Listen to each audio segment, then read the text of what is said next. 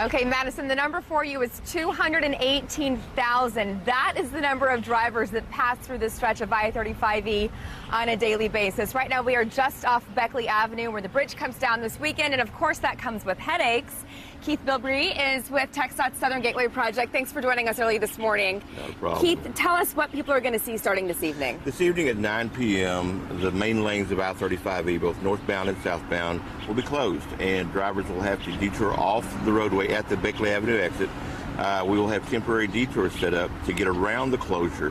We're doing this so that the bridge can be taken down safely and as quickly as possible without any kind of interruption. We know there's going to be traffic tie-ups and delays. We appreciate everybody's helping us in addressing that. And talk about the scope of the Southern Gateway Project, because this bridge coming down is just a very tiny portion of what you guys are working on. We are working all the way. Phase one goes from basically where the Horseshoe Project ended, just the southern side of the Trinity River, and goes all the way to Highway 67. Phase two will go from where Highway 67 and 35 split and go all the way to I-20.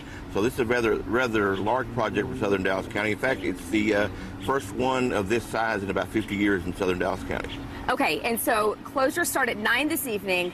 That runs through 5 a.m. Monday morning. We're talking north and southbound lanes. There is a hope that you guys might get this finished a little early. So what is your message for drivers this weekend? Just be patient, and if you can find an alternate route, find an alternate route.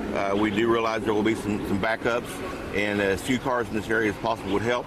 What we will do is, once we have opened the lanes back up, we will notify everyone through our social media channels. Okay. They can get through those to our website at thesoutherngateway.org. They have direct access to those social media channels. And we've got those links on cbsdfw.com as well. Thank you so much, Keith. Madison, time to send it back to you, because I know you can tell people how to get around this. Yeah, I think patience is definitely needed, but just avoid the area altogether. It's a very simple area to avoid. All you have to do is plan your alternate route ahead of time. If you're familiar with this area, this is right by the Dallas Zoo. So basically, if you plan on traveling near the Dallas Zoo, you won't be able to this weekend. Again, as Jen mentioned, the main lane's completely closed. You will be forced onto the service road. In addition to Beckley